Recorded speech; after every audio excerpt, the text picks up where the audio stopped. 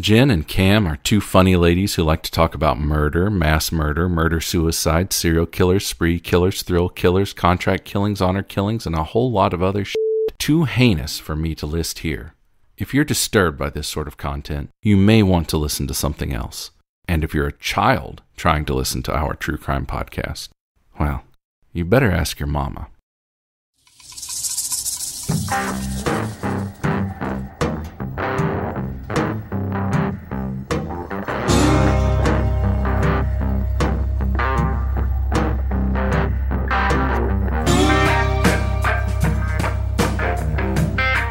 Hi, Jen. Hey, Cam, how you doing? I'm doing just fine. Well, I don't know what I was going to say there. You know what I'm saying. Well, good. I'm glad to hear that. Yeah, I'm glad to hear that, too.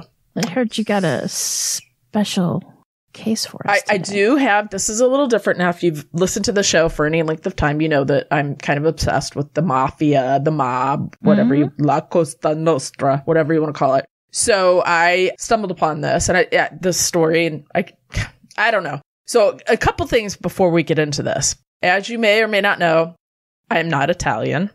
And so many of these names, I've done the best I could to try to pronounce them. So if they're wrong, or if you know that I hit them wrong, hey, feel free to reach out and let me know. Be nice, but please reach out. Yes. Yeah. And, some of them are, we've heard before, but some of them we haven't. This is a little bit different fare, if you will, but I still think it's interesting because I just do. That's me. Because it's the mob. Because it's the mob. Well, let's go.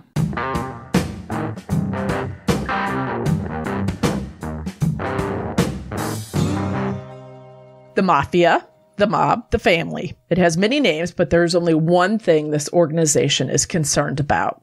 You know what that is, right? Money, money, money, money, money, money. This long-standing group has members operating from the streets, hustling all the way up to the corporate government officials. In the neighborhoods they run, they are feared by some and adored by others. This family follows a set of rules demanding loyalty to each other above all else, including, well, your very own family. To break these laws not only goes against what they stand for, but it very well may cost you your life or two. After all, someone must pay. Dun, dun, dun. The American Mafia stems from the immigration of Sicilians and other Italians in the 1880s. Along with their luggage and families, the men brought their mother country's mafia code with them to the East Coast, along with a few other parts of the country. When Prohibition started, the mafia saw a cash cow and acted accordingly. Members would sell illegal liquor to the speakeasies. They dominated the scene and made sure that they had a hand in it all. They were probably a savior to most people. That's why I said they were feared and adored. Some of the, poorer areas, they were known to give out great Christmas presents and gifts and things like that to people that maybe couldn't afford it. The good and the bad. There you go. It was during this time that the five families were fighting for control in New York City. Charles Lucky Luciano, as you probably know him, was the first boss of the Genovese family, and he had an idea. He wanted the mafia families to agree to share power and approve activities for the entire country. Okay. Sharing's hard, though. Okay. It is. So here is where the Commission was born. The commission was established in 1931 and was initially run by Salvatore Maranzano, who gave himself the title boss of all bosses. That didn't set well with Lucky, so he orchestrated Maranzano's assassination. The new commission was made up from bosses from the five New York families, along with Al Capone from Chicago and Stefano Magaddino of the Buffalo family. The five families are the Gambinos, Lucchese's, Genovese, Colombo, and Bonanno. Nice. St. Louis had I was going to say that we were actually pretty big in the mafia. We were with the Chicago outfit there for a while. I think we branched out for a bit too, didn't we? Not us personally, but the St. Louis branch. And then there's really Kansas City branch. Yeah, they really wanted this organization to run the whole country, basically. Right. I mean, they would report there. Much like a big corporation, the commission... Kind of like an iron worker union, right? Yeah, the mob union. Much like a big corporation, the commission runs like a board of officers. The members acted as representatives for other families too, bringing their concerns to the attention of the rest of the commission. The money-making schemes, as well as the assassination attempts, all had to go in front of the commission to be approved. Now, there's a set of rules, and I thought this was interesting. So, of course, I'm going to share them because, I don't know, I just think it's interesting. And these are verbatim from their code. So there's a set of rules. They obviously have to be obeyed, and failure to do so. Well, Jen, it's the mafia. You going to break that rule? I don't think so. You don't get a slap on the wrist, I believe. Yep. Number 1, no one can present himself directly to another of our friends. There must be a third party to do it. Okay. A witness. Can I get a witness?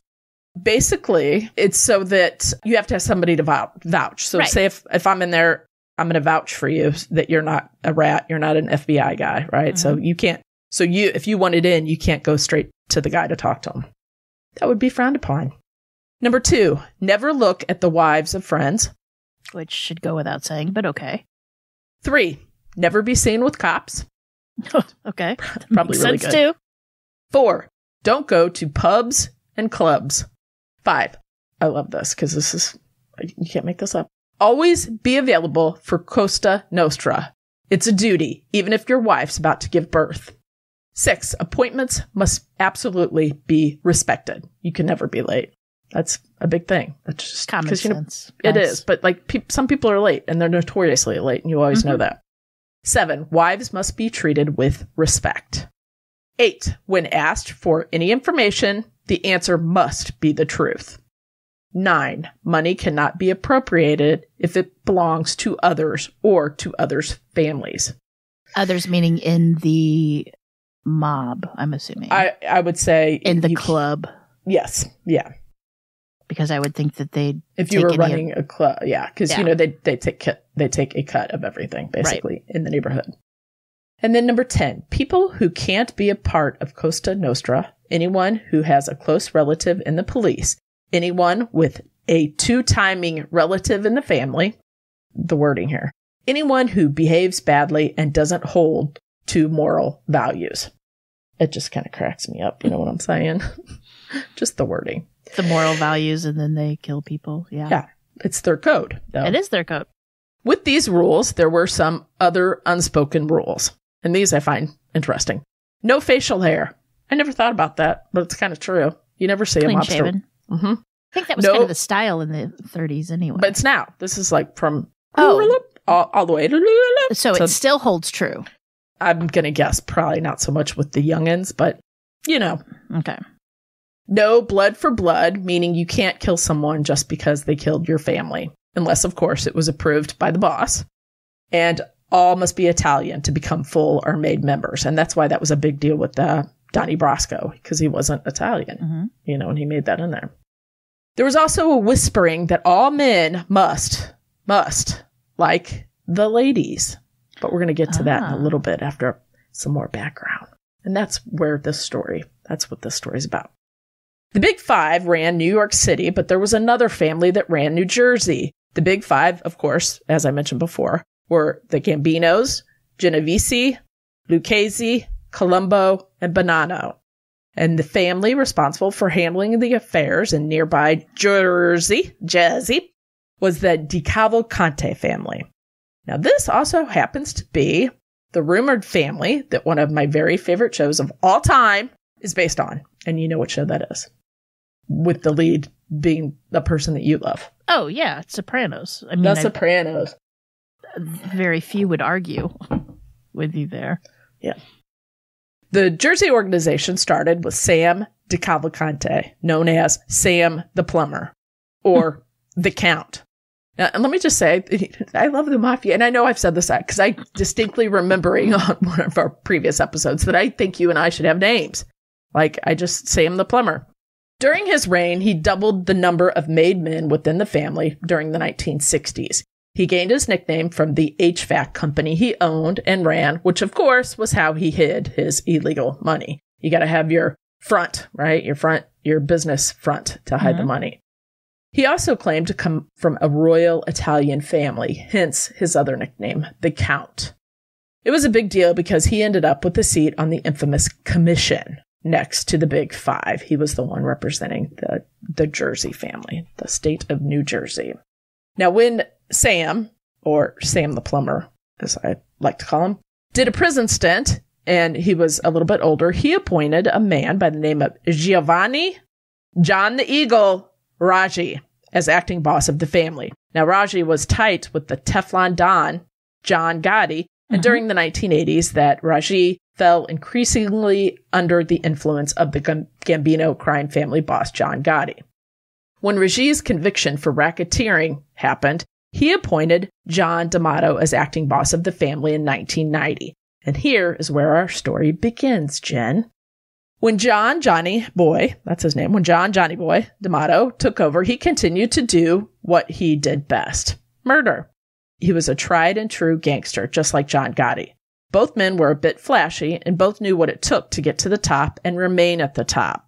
Johnny Boy was not very well liked in the outfit. He was a hothead, and he did what he wanted. He didn't really listen to anyone.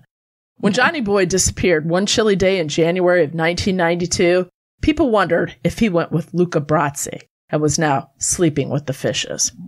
You know where that's from. I do. It's Godfather. Elizabeth and its twin city, Newark, located in northern New Jersey, has long been a town with a rough side. With its roots as an industrial city, the scenery is a bit bleak, with refineries spitting smoke into the air. And if you remember the intro to The Sopranos, and they're driving through it's very industrial-like. That's Elizabeth and Newark in that area, the opening for the show. In the Petersburg area, you will find one of the oldest Italian-American communities. Just like The Sopranos, their streets are lined with Italian meat markets and Italian bakeries.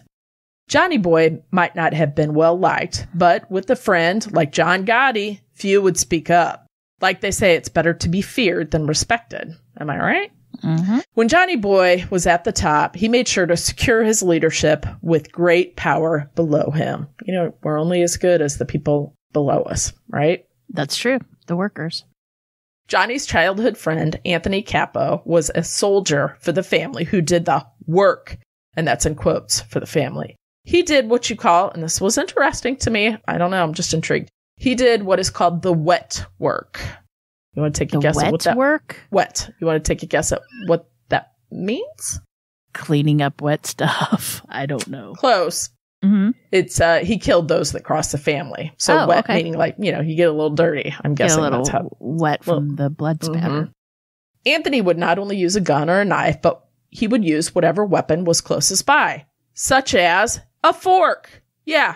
You heard me right. A fork, like an eating utensil fork. Mm-hmm. As the story goes, one evening when he was chatting up a lady friend who was at the bar, a man approaches and starts hitting on the lady right in front of him. That's not good. That's not. Not for that man. It's not. That's the one you want to hit on in front of him. Anthony tells him to get lost, and the man snaps off using some choice words. Right? Who are you to make fun of him? Tell me whatever they would say. Anthony picks up a fork and shoves it in the man's eye. Mm-hmm. Anthony was cruel and cold and willing to do whatever was needed. Nobody will ever look at a fork that way again. Could you? You're hitting on, but I'm sure he was disrespectful to the lady, but I don't think it warrants a fork in the eye. Another man under Johnny was Stefano Vitali. Stefano was old school. He had been in the family for a long time, and he'd seen his share of what's going on. He never wanted to be a boss. He was content to be the man that was sought for when they needed advice. He was in control of what went down and how to do it. So he didn't want to be the guy on top. He just kind of wanted to be the guy on top's number two, if you will. It's probably the safest position, I would think. Yes. Right? Yes. It's the consigliere, but we'll get to that. The biggest feather in Johnny's fedora was a man by the name of Vinny Palermo, who went by Vinny Ocean, Vinny Ocean, I thought that was cool, due to his day job at a seafood market called Fulton Fish Market. Now, Vinny was a good-looking guy with manners and charisma who slung fish by day and slung Wiggles at night. Wiggles is a strip club, and Vinny owned it and operated it. And by the way, in The Sopranos, the Bada Bing was based on Wiggles. Nice. As if he's not busy enough, he also masterminded a scheme, just like the Wolf of Wall Street, Jordan Belfort did. The old pump and dump, which is having people buy stock fast, quick, easily, small amount of time, makes the price go skyrocket high. Mm-hmm. And then when it's high, you dump it. Those with a lot of stock earn a killing off this. Right. It's also illegal, by the way. Highly illegal, yeah. With these four running the New Jersey show, they are doing just fine in business. In their personal lives, they were doing what most of the main men were doing. They have a lovely wife at home who's raising beautiful children. But that's where they lived their life that everybody saw them live. Now, when the men went out on the town, that's a different story. They would all have a girlfriend, or several girlfriends, if you will. And Johnny Boy was no different. Enter a woman by the name of Kelly, or that's what she went by in court, by the way. Oh. Kelly, not her real name. Kelly said that Johnny Boy approached her at a bar one night and ever so confidently said, "Here's the place, and if you're interested in me, you'll be there. No need to exchange numbers." Which I thought was that's pretty bold. I kind of like it. What year is this, by the way? It is in the 90s. It's in the 90s. Okay. Yeah. Of course, 20-year-old Kelly was curious, and she showed up, which I got to tell you, I think most people would. If somebody approached you and they're older and they're just that, or maybe that's just me, I'd be nosy to find out what this was about. And that's what leads you into trouble. It does, but from there, the relationship grew. Johnny Boy spoiled her, but there's always a price to pay. Kelly would have to be available for Johnny whenever he wanted. And she would also have to do whatever he wanted and when he wanted it. Now, see, that I would have a problem with. I'd have a little problem with that. Can't have both ways. Can't, I guess. At this time, Johnny Boy was living high. With a young beauty on his arm and an endless amount of money, he was wheeling and dealing at casinos all around. He likes to be noticed, and all that attention, that was not lost on the FBI. They began to follow him and videotape him. Johnny was convinced that his car was bugged, and he made sure those that were in the car with him were silent. His paranoia was ramped up when his mentor, John Gotti, was arrested. When Johnny went to Kelly's apartment in October of 1992, he was panicking, saying the FBI had him on tape, and he was leaving town. When he left Kelly's apartment, he was never seen again. Do you think he was a little bit paranoid just because, or do you think there was a little... Oh, we're going to get to that. No, it's chemical a mafia dependent type thing. No, I think, that's why, like, every time, if I was in the mafia, every time they'd say, "Hey, let's go for a ride," I'd be like, "No, thanks. No, thanks. I'm good. I'll take a cab. I'm going to call an Uber. Meet me here." Nope, yeah. I'm good. Take my own car. Yeah. Mm-hmm. Yeah. I just wondered what led to that, all the paranoia. Was it his own conscience, or are you going to tell us? Well, there's a couple little things, and we'll get to this. And I'm sure, like, you and I are besties, have been forever. And if you started acting a little bit funny, I think I would notice right away. And I think you would think the same of me. And I'm guessing that's kind of what happened. So here we go. What happened to old Johnny Boy? Now, at first, associates just thought he was hiding out from the FBI. But after a year passes, people start to think, I smell a rat. See what I did there? Rat, I do. Mafia, get it? With the boss out, someone needed to lead, and that role went to Vinny Ocean. Vinny would now run the DeCavalcante family. Vinny would take his new position and run with it, earning more and more money with all the things that made money. Schemes. Big schemes. All was going great for the family until one of the low-level soldiers got caught up in a scheme, and this led him to commit the biggest mistake for a family member. You know what that is, right? Right? What is it? To rat on somebody. There you go. To become a rat. To save his own behind, he agreed to wear a wire for the FBI. I don't even know what would be more scary if you have the FBI saying, "Here's the deal," or you have your associates that you're. Then you have to rely on the FBI to keep you safe. Yeah, like you're going to witness protection. Mm-hmm. Yeah, with all the evidence, maybe just stay out of the mafia. But hindsight, that whole 20. You know what though? They grow up. It's With all the evidence this wiretap provided, in the fall of 2000, the indictment started flying. In all, the FBI arrested nearly 40 members. 40! Including Johnny Boy's top three, boss, Vinny Ocean, Stefano Vitabli, and Anthony Capo. Could Johnny Boy be the rat that helped the FBI net basically the entire family? That's what they're thinking, by the way. The family's thinking? Yeah. Yes. With all these men behind bars, the prosecutors needed testimony. They needed them to squeal on each other, but we all know that's not likely since that goes against the code. Then again, I guess they made them an offer they couldn't refuse. So nice. I see. I hear, yes. You hate me, I know. Hitman Anthony Capo would sing like a canary, telling all their secrets, from murders to schemes. He told them all they ever wanted, as well as things they didn't even know about. He was only the first one. Most of the underlings fell in line and folded like a cheap Italian suit. So are you waiting for laughter? Okay. Yeah. To many surprise, Vinny Ocean caved too. And that was a shocker because that was just not like him. Only the old schooler Stefano and the two little soldiers stayed true to the oath and would refuse to rat on everything that was going on. On April 21st, 2003, the trial against the three remaining made men began. While they faced charges ranging from loan sharking and racketeering to murder, it was one murder in particular that would shock the courtroom. Of course, there would be plenty of murders that could be attributed to the DeCavalcante crime family, but one had all ears listening. Former mob boss Johnny Boy D'Amato. And here's where we find out what happened.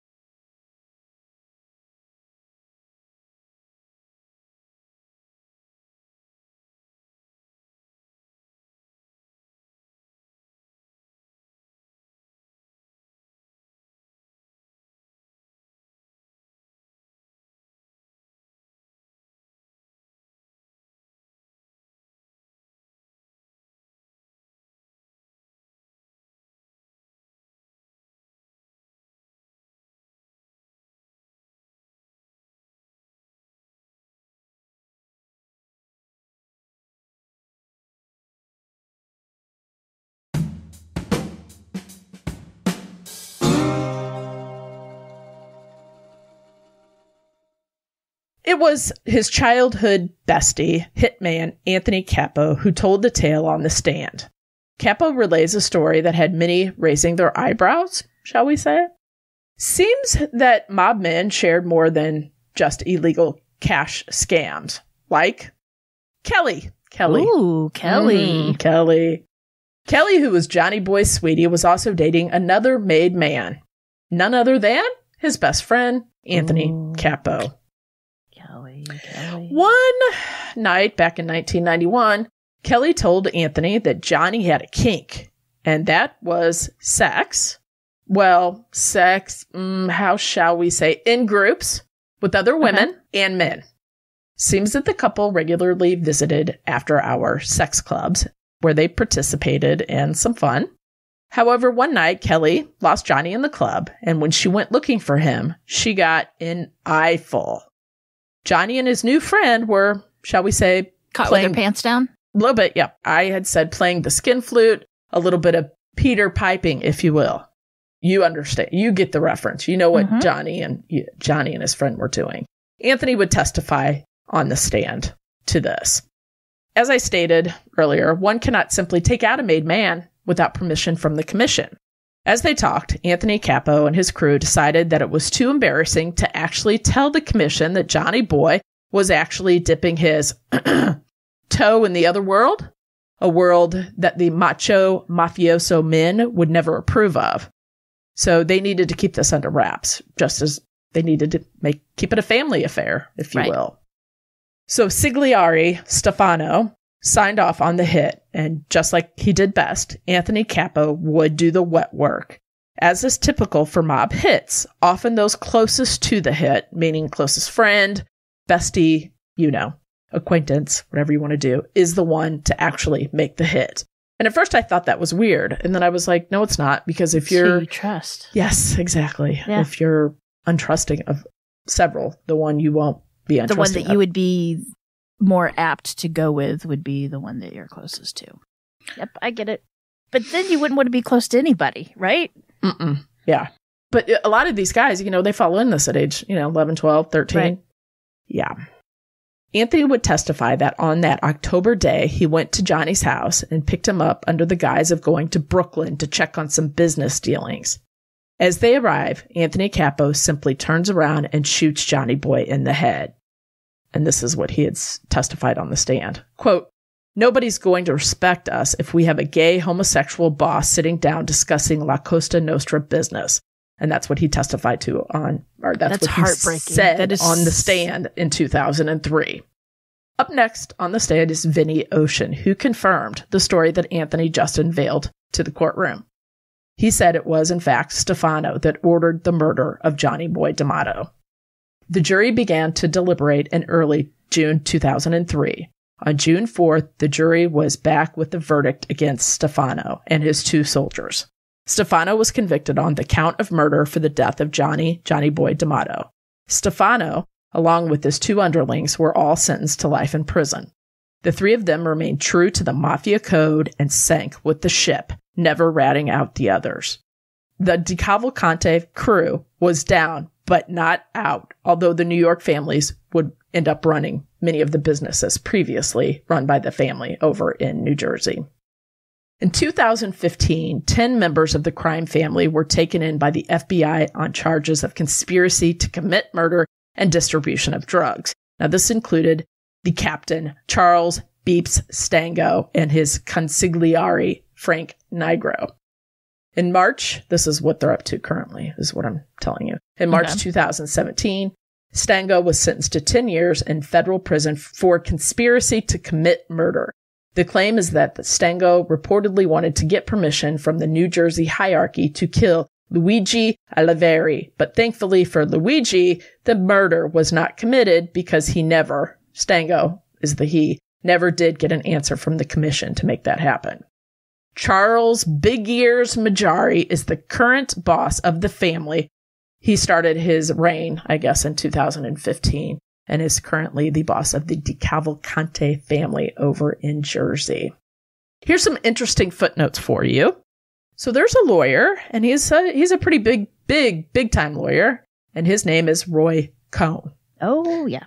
Now, Roy represented a lot of big mafia dons like Anthony Salerno and Carmine Galante.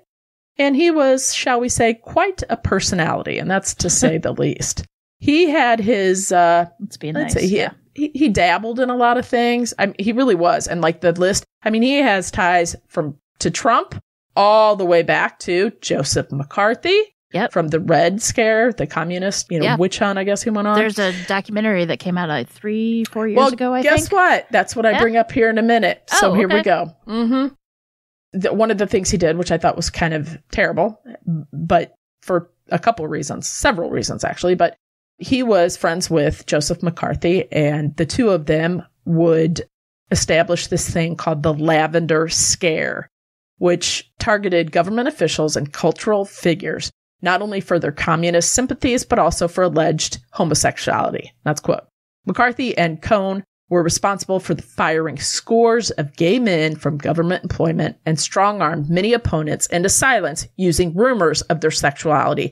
Could you imagine being fired for your sexuality today? Yeah, it's ridiculous. But also rumored. Right. No, I know. Just saying it's that. Ridiculous. But there's one little thing about Roy makes this all that much more shocking. He was gay. He was gay. Mm-hmm. He was closeted, but he was gay. But he made sure to keep that quiet. There's a great documentary called Bully, Coward, Victim, the story of Roy Cohn. And I recommend it. It came out in 2019, I believe. It's shot. He knew a lot of people. There's a lot to talk about, a life lived. whether it be good or bad. There's lots going on there. There's another one that I was thinking about called Where's My Roy Cohn? Yep. I didn't see that one. I saw this one. Although you couldn't be gay and be in the mob, which again, because it makes money, the mob operated a lot of gay bars and nightclubs, including the famous and infamous Stonewall Inn. I thought that was intriguing. Mm-hmm. The storyline of Johnny Boy was featured in a Sopranos storyline. The character was named Vito, and he was killed after 2 of his fellow gangsters saw him at a gay bar. The Sopranos TV show is the only TV show that I have watched 3 times from front to back. Really? Every episode. It's the only one. I love it. I think it's I can't watch things over and over. Doesn't hold my interest. And finally, Jen, here's the good news. Just in time for Pride Month, and it makes my heart happy. Pride Week here in St. Louis, by the way. Yes, it is. The Mafia have actually relaxed their rules to allow gay members because one of Italy's own godfathers, his own son, is a drag queen named Lady Godiva. Makes my heart happy. It's awesome. Quote, the prosecutor that goes against a lot of these Italian, now this is overseas, but I hope that applies here too. One of the prosecutors that goes after a lot of the Italian mafia men over there, he was quoted as saying, quote, gays can be accepted now, even as foot soldiers, as long as they don't parade it in public, end quote. At least it shocks me that the mafia can move along. The mafia that is, the mafia, not the rest of the world, but that's okay. Johnny Boy's body has never been found. It's not surprising either. Couple things just to add while I'm thinking about it. So Kelly, when she started dating Capo, Anthony, Johnny Boy's bestie, she would also say that I'm guessing a lot of these, I don't know for a fact. I guess one of the unspoken rules is that the men had to treat their wives very well, but you didn't necessarily have to treat your girlfriend as well. Right. Or Gumara, what they call it over there, or in Italian, I believe. So she had told Anthony that, sometimes Johnny Boy was really brutal. And he was also brutal with her in the bedroom, forcing her to do things. There's a story that they went to a bar and he's like, he called the waitress over and you two are going to have sex and I'm going to watch. And both of them are like, no, we're not. And he's like, yes, you are. You will. And so they did because he was who he was. Yeah. Yep. So let's see what else started. I did think it was interesting. So if anybody's in the mafia and listening to this, don't come after me. I'm just saying, because that occurred to me. I was like, what if I told some secrets? Maybe you can be a girlfriend. Maybe you can be a mobster's girlfriend. No, that's all I need. No, thank you. I will take the gifts though. Oh yeah. I just you got to work for those gifts. What else do I have to do except write the podcast and record with you? I'm okay. I can do that. So I think, and if you watch The Sopranos, there's lots of things that go very similar to this. And a funny little side note, but I don't know if this would be copyrighted, but they have some undercover wiretaps of the family talking about The Sopranos and that they liked it. And they're like, of course they did. So I was thinking about how I could get that to play it because I think it's kind of funny. But if you watch The Sopranos, they do that. They there's a lot of stuff in there that they kind of, that the writers added because of yeah. One of the characters, anybody knows, if you haven't seen The Sopranos, Tony goes to a therapist and he is on Prozac. I think it was Sammy the Bull Gravano, maybe. I can't remember if that's right. One of the big mobsters went to a therapist for a very short amount of time, and the therapist is like, "You have to get out. You have to get out of that life." And he's like, "No, thank you," and he exited, and that was it. In reality, if a made man went to a therapist, not only would he die, the therapist would probably be killed as well. Yeah. Because I would think so. The secrets revealed they might be able to know. Mm-hmm. Yeah, so they're like that. That part's not. Like I said, I'm obsessed. I always have been. Every time I just soak it all up. I just think it's interesting that it's like, it's a street gang, but they have day jobs, sort of. Does that make sense? It's just a weird kind of just like evolved. Tony had. Mm-hmm. Yeah, his waste management company. So yeah, and they, Vinny had his fish. Sam the plumber had his HVAC system. They all have like legit stuff, but So I don't know if this is really our audience for this, but it's interesting. Yeah, I think it is. One of my Richard Richard Iceman, who I can't say his last name, Kublonsky. You know who I'm talking about, right? Yes, you do. I can't pronounce his name. Wouldn't be able to, but Kublinsky. Anywho, like how he killed people, he would like walk by and like blow poison him and knock him out that way. I was like, what? And then he'd put him on ice because then it'd throw off the time of death. So he'd freeze them, keep them for a long time, and then toss them out. So it'd be like they were just found. Oh, look, they just died. Where were they for the last 8 months? Well, they were dead in a freezer for 8 months, but to the authorities, it looks like this person must have just been killed, 2 days ago. Wrong. So that is the story of Johnny Boy D'Amato. And there's so much more to this, and that not just his thing, but just the stories of it. Well, honestly, he liked men, both sexes. Yes, right. Yes, right. That's a shame that out of everything that happened to him, that's what got him taken. Or he preferred men, but you can't in the mob at that point. You couldn't. So he had a girlfriend, but he'd also right enjoyed men, I guess. Very interesting. I liked the whole Sopranos tie-in too. That was pretty nice. Oh, I'm trying to think of some other, like, it's so much stuff in there that's. Well, I always loved Tony Soprano, and I know you did. That's the kind of that fury that he has. I don't know. It's the same way with Doctor Who, that they're like these bumbling, fun guys, and then all of a sudden this wrath comes out. I know that sounds really horrible when it's said out loud, but there's just something about it that. Well, they have charisma, right, as the character. But I'm guessing that's how, I don't know. I would love to sit down with a person, a gangster or mobster. Oh, I have so many questions. I have to tell you, I do like, and it's the romanticism of the whole thing, the 1930s mobsters rather than the new wave type mobs. Yep. And the whole commission thing, where I think, what is it like? It's sort of a club with no rules, but then they have a few rules. They have commandments. Everything reminds me of like the 10 commandments. You have to follow it. So Catholicism. You and I are in the Camp Jin family, and I want to kill you. So I go to the commission, and every one of them have to sign off on that before you can die. And so, if, somebody from the New York borough one of the boroughs doesn't want me to do it, then I can't do it. And they abide by that. Interesting, I think. And so you get a rogue person that just that's what they did with Johnny Boy, right? They couldn't admit that because he was tight with Gotti and everything else. So there you go. All right, Very Jen, nice. What else? I finished Candy. I actually sat down and watched that. So good, isn't it? It is. So let's talk about this. And if you haven't seen Candy, you can skip through this. Do you think it happened the way she said it happened? No, not at all. I don't either. No. I'm very, I'm so nosy.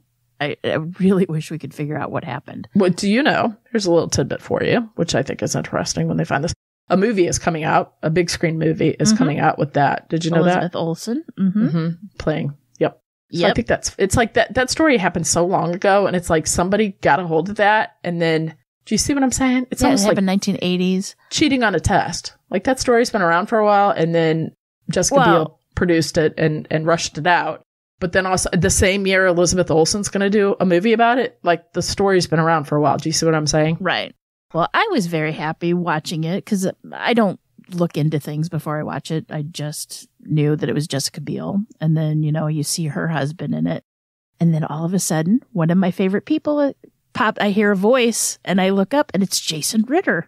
I was so excited to see Did Jason you know Ritter. He's married to her? I did. I just recently found that out. Justin is married to Jessica. Linsky? Is that her name? Michelle Linsky? I did my names today. I can't do anymore. Well, that's who I'm thinking. That's what I think her name is. But yeah, I love her too. I think she's great. So the documentary on Hulu that I watched this morning is called Leave No Trace. And it is about the Boy Scout, sex scandal Boy Scout. Jen, when I say truly shocked how many boys have been molested and groomed and abused and raped since 1910 and they knew about it, I don't even know what to say. When they started to investigate, they thought that they'd have maybe, 7,000 to 10,000 people come forward, which is shocking. 82,000 men came forward. 82,000. Yeah. No, I know. And they kept files on people, but they did not. Check it out. It's on Hulu. It's something. Did you watch the Keep Sweet with Warren Jeffs? The Keep Sweet with the Warren Jeffs and FLDS? Yes, it's disgusting too. God. I know. And he just like his voice and how everything about him makes me want to hit something. And like they look at him as a leader and people still do. I know. And Keep Sweet. Come on. I know. All right. I'm done with them getting fired up. All right, but Jen. those are the only two. I mean, I rarely watch TV. And me too. It was a sweet treat to be able to watch those. Watch or the not Leave No documentaries, Trace. to watch Candy. It's short. Well, Sweet. it's like 2 hours long. What is it called again? Leave No Trace, because that's exactly what they did. They kind of hit it and covered it up. And yeah. Well, you know, the Southern Baptists just recently released a list of. They keep names too. Yeah, it's over 700 pages long. I'm not a scammer or a shyster, but I don't understand. And believe me, I'm happy they did. But why do they keep files like that? If you're not going to turn it into the police, what are you doing? What are you doing? And that's the Boy Scouts and the Baptist, I guess, and the Catholics, like Catholic Church. You know what I mean? Like they keep files on these people, but why?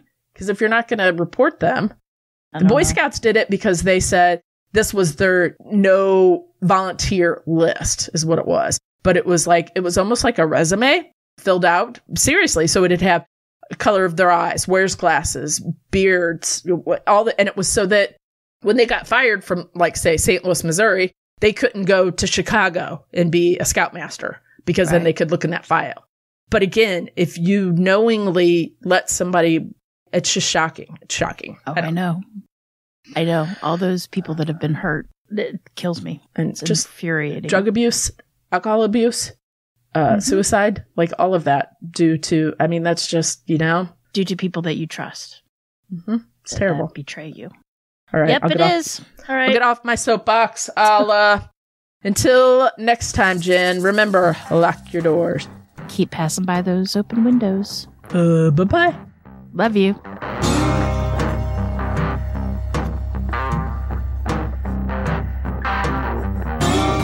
Today's episode was researched and written by me, Cam. For more information about this episode, as well as all the sources I used, please check out our show notes or the podcast website at ourtruecrimepodcast.com. Our True Crime Podcast is developed and created by hosts Jen and Cam. Original music and audio mix of all our True Crime Podcast episodes is courtesy of Nico Vertesi from We Talk of Dreams. Listener discretion is provided by Edward October from October Pod VHS. Our True Crime Podcast is executive produced by Nico Vertesi and Dick Vane. Make sure to like and subscribe to Our True Crime Podcast wherever you listen to your podcast. We can be reached on Instagram and Facebook at Our True Crime Podcast or on Twitter at Our True Crime Pod. You can email us at ourtruecrimepodcast@gmail.com. If you really like the show, make sure to check out our Patreon at Our True Crime Podcast. Our True Crime Podcast is an OTC production.